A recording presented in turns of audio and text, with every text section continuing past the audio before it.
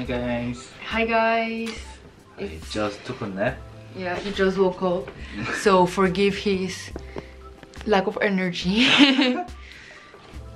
I made some coffee to wake us up. Some Americano. It's probably too hot though. Let's just cheers without drinking. I think it's too hot. And I defrosted some of Minyong's strawberry cake. Yeah, that I made for his birthday. We've just froze some because it was too big, so let's hope it's fine. I don't know. Yeah, hopefully. And about 4 weeks ago, which is so long, we asked you guys some questions. I didn't realize it was like such a long time ago. Yeah. But our life has been a bit crazy, so we tried to film before, but it's just like the timing is right now. So yeah, we're gonna answer some of your questions and have a chat, I guess. Yeah. First of all, thank you guys if you left a question. Really appreciate thank you it. for responses. And let's get started with the first one. So there are like a lot of similar questions, so I made some groups. Yeah. First one, will you move to Korea? Or do you guys have any plans to come to Korea? Basically, yeah, we are planning to go Korea this year. Yeah. For traveling. This spring. Yeah, this spring I'm thinking about having a holiday for 2 weeks for me. We booked the tickets, but right now if you go Korea you have to self-isolate for 10 days or a week or something. So obviously if that doesn't change, I won't go. Yeah, she can't. Minyong is still gonna go because he has 2 weeks off, but I only have like a bit more than a week off because you guys know I started a new job, so I didn't want to ask like too much. True. So if the self-isolation quarantine rules change before spring, then I'm gonna be joining him. Yeah. And if it doesn't change, then Minyong's gonna go by himself and I'm just gonna go to Spain or something. Yeah. But I really want to go Korea, so fingers crossed. People are wondering if we are gonna like live there. Move in Korea for a while. We are always talking about it. We can leave Korea for a while. There is a possibility. Yeah, so we can live in Korea or Spain, UK. We don't know. Yeah, so obviously we were talking about this last night. We really wanna like live in Korea for a while and in Spain for a while, because I feel like that's the best way to like understand each other's culture better. And maybe we are gonna get different answer in the end. Yeah, so obviously we can't plan until we are like living there, but True. This is something you guys ask a lot in the videos and like now in the Q&A. So first one is like, how do you handle like being apart from your family? And then there is also, why doesn't Minyong go home to his family but Pilar does? Yeah. And then, doesn't Minyong miss his family in Korea? How do you guys deal with homesickness?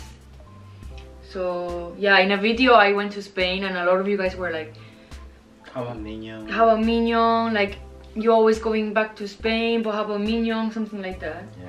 So you want to answer that or should I? How can you answer that? Well, basically, obviously like London to Spain is a 2-hour flight, 2.5 hours flight. True. So obviously like logistically it's way easier for me to go to Spain. I can just pop by for a weekend and come back without any like real impact. Of course Minyong can't just go to Korea for the weekend because it takes a whole day for traveling anyway. Yeah. And also, as we just mentioned, there is some restrictions. So obviously even if Minyong had wanted to go like during like some holiday or something, it's not worth it because he's gonna spend the whole time like isolating. Yeah, true. During the COVID time, Korea is like quite strict, and obviously I was planning to go there like when it is released, but after we got the Omicron thing, it got strict again.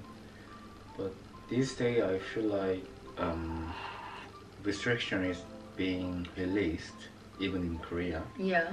So that's how we kind of had planned to go holiday. Yeah, of course I have homesickness and I miss my parents and my family. But yeah, there is not that many things I can do. It's not like, how do you guys deal with it? It's like, but I have to deal with it. Yeah, it's not like how we deal with it. It's like we don't have any other like that's what it is. So just we can't really do anything. Ignore my sickness and Your just sickness. gotta focus on what I need to do, what I have to do, what I can do. Yeah, and I get used to it. Yeah, that's how I feel like. Is obviously I'm sure it's the same with Minyong. I always miss my family and like I always want to be with them or something. But after I spend a long time in here, I feel like I get used to it. So when I go back to Spain and then I come back, the first week I'm always like really depressed, right? Yeah, true. I cry every single night. It's still, even though it's been 5 years now. Maybe that can happen to me. Yeah, that's gonna happen to you because you kind of get used to it, and then when you meet your family again and then you come back, it's the same thing. Like even though it's been 5 years, but I just feel like the same day. Like the first day I feel like so sad and I keep crying, and then you get used to it, you get used to it, you get used to it, and it doesn't mean that we don't like we forget about them or like we don't miss them, or it's just that we just have. Yeah, I'm trying to call them like as much as possible, but still because of like time difference, it's like not easy. So yeah. Question, I realized you were like so calm talking because you just woke up from the nap, or I think you should have some coffee. Next question. Is it worth living in London? What is the best and worst thing about living in London? And do you plan to stay in London forever? Yeah, we don't know like how the situation will be changing. The problem is not do we want to live in London, is it does London want us to live there? Yeah, true. Because the visa thing keeps why is it so hard to live here? Is it worth it? I mean, for some people there must be some advantage of living in London. Of course there are. It's like big city, and there are so much opportunity, and there are so many things to watch, and things to enjoy. Yeah, there are so many like different cultures and like such a big selection of things to do, things to eat. True, like there are so many different kind of people. Yeah, I have to say it is worth it. Yeah. If you are, especially if you are interested, or if you are. If you're looking for something new, if you're young, like one experience, like that. Also, we have a whole video about like living in London. Do you remember? We made a video about it. You can't remember? Maybe you can see here. Yeah. Professional. I think it's here actually, but let's see. Anyway, if you want it more in-depth answer, there's like a whole 10-minute video about it, so you can just check it out there. And then the next question. What is the biggest goal you two have for this year? Securing visa. Yeah, literally. I think that's the only thing I can ask of this year. And maybe. And I really want you to go Korea, like. Keep my employment. Well, yeah. I mean, you will. That's not like a goal. Yeah, but I think biggest goal is securing our situation. Yeah. After Minyong gets like a visa, like there are so many things like we want to do and stuff, but obviously it's all up in the air.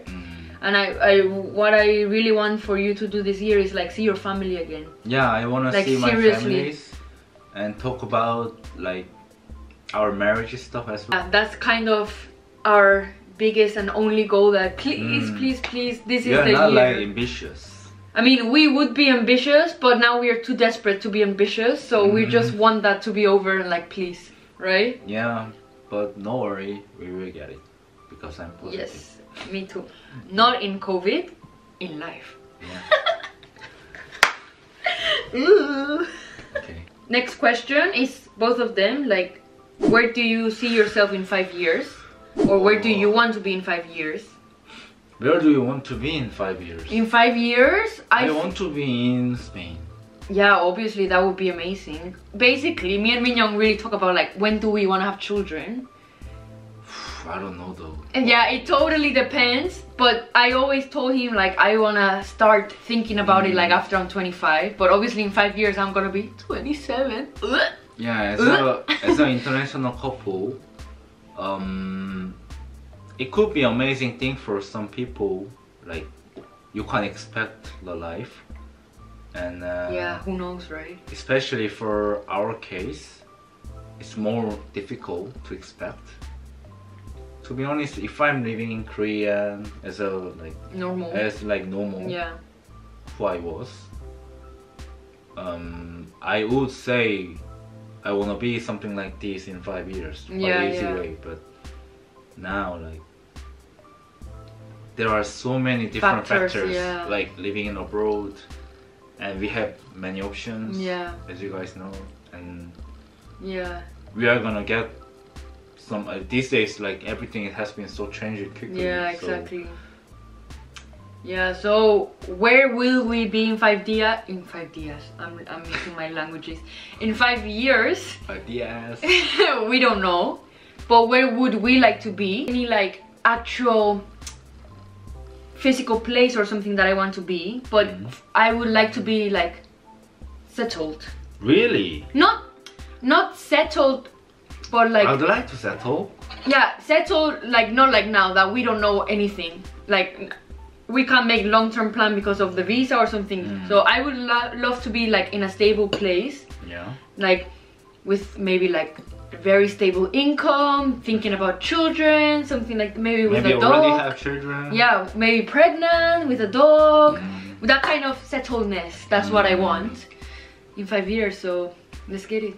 I think 5 years is quite enough time for us. Yeah, I think so. To start like new thing. Yeah.